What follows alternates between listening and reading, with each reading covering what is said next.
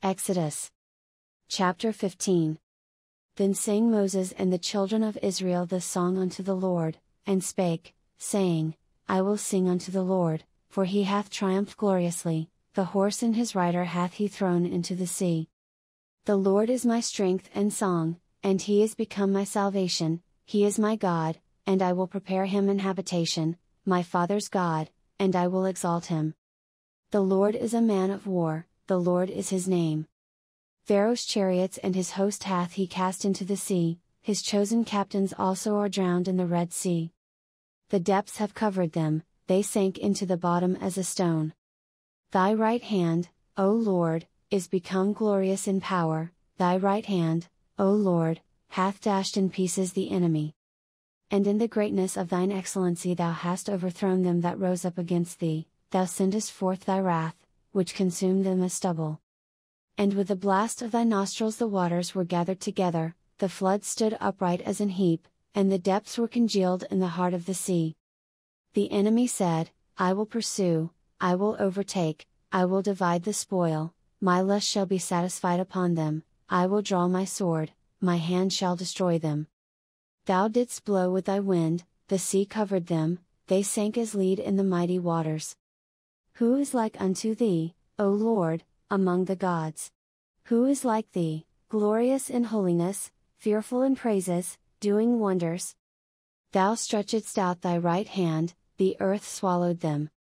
Thou in thy mercy hast led forth the people which thou hast redeemed, thou hast guided them in thy strength unto thy holy habitation. The people shall hear, and be afraid, sorrow shall take hold on the inhabitants of Palestina.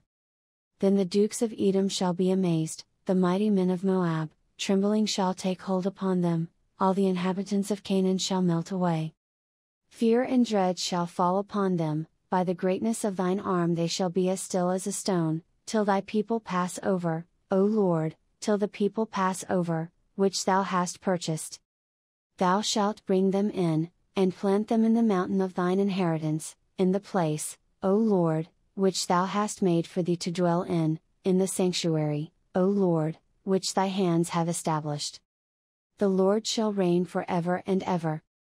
For the horse of Pharaoh went in with his chariots and with his horsemen into the sea, and the Lord brought again the waters of the sea upon them, but the children of Israel went on dry land in the midst of the sea.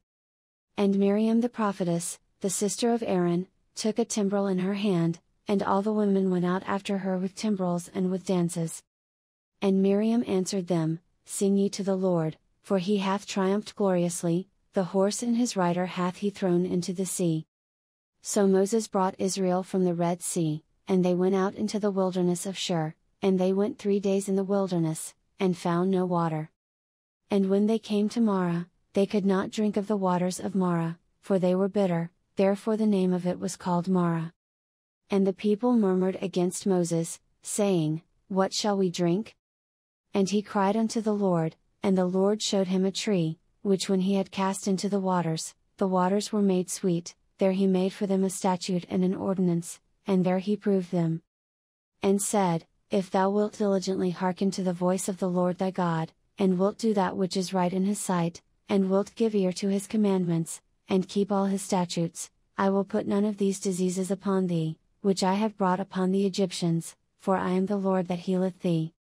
And they came to Elim, where were 12 wells of water, and 70 palm trees, and they encamped there by the waters.